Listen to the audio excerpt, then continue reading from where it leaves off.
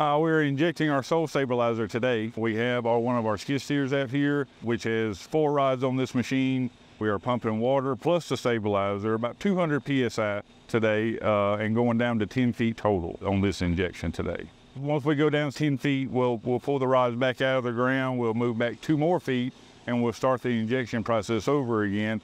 And what that is we're going down 6 inches at a time. We set our timer.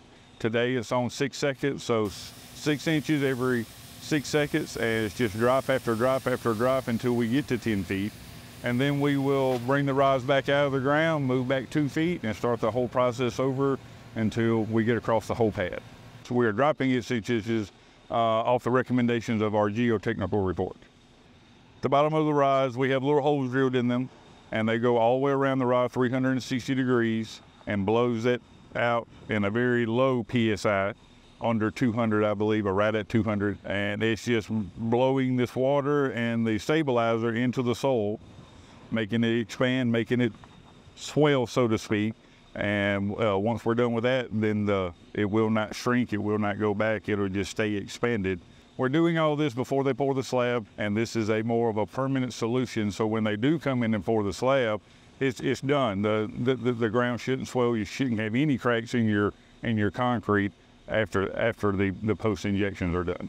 And as you can see right here on the first row that we've already injected with soil stabilizer, it's already heaving up and swelling just from the first row right there alone, and it'll continue heaving and swelling as he works his way across the pad. Right. No, he's doing a good job of the injection, because you tell where the grassy area is where we haven't injected.